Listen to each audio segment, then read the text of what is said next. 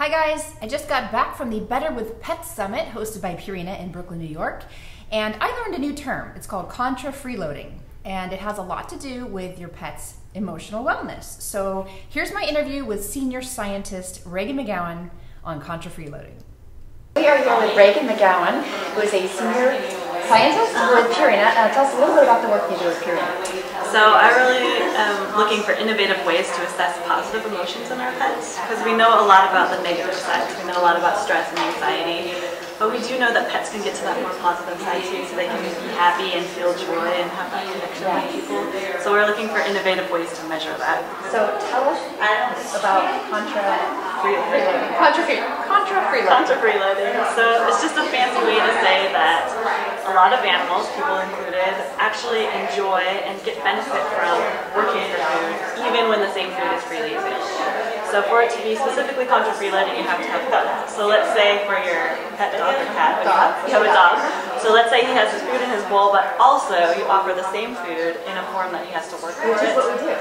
Usually, pets will choose the work. Unless, of course, they're really hungry or starving, then they might sample some of the free food and then work for the food. But this allows them to have a lot of mental stimulation and really use their minds to figure out new ways to access that food. So, from an evolutionary perspective, this was a way for animals, because they do it in nature too, to really learn about their environment and learn new ways to get food. So that if their usual food resource went away, they would still have a way to get food. From our pet's perspective, they know that they reliably have that food there because you're giving it to them every day. So they're really getting a lot of mental stimulation and enjoyment just out of that problem solving. Yeah, it's so true. Chili has this little ball that we put his, he eats Purina's just right. So we put his kibble in the ball, and he'll work it, he'll empty it, and then he'll go to his bowl to finish eating. Awesome. So that's the classic example where he's really choosing that more mental stimulation because he knows the food's there. He's probably not that hungry, but they're getting enjoyment just out of the problem solving aspect. And then one other quick little question. What are some, if people don't have that kind of toy already at home, what are some things they can do on their own to create that contrafreeloading? I'm having a really hard time. It's a little bit tricky of a word.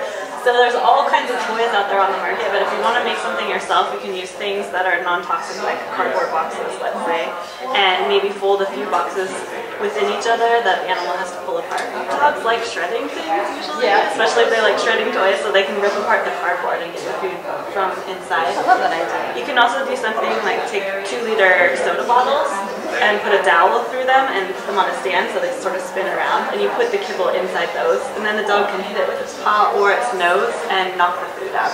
So in that way they're playing and earning their food back at the same time. Excellent. And I've got a hint that we might see some of this in the experiential part. For sure. This afternoon we're going to show you some early prototypes that we have for some food toys that we actually have on the market, and as well some DIY things that you can do at home.